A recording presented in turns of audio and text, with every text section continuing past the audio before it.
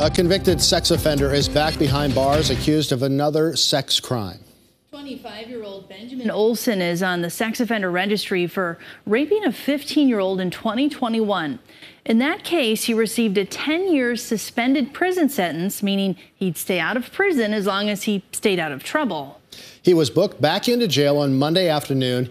He's now accused of soliciting a minor. Court documents say it happened yesterday in Minnehaha County.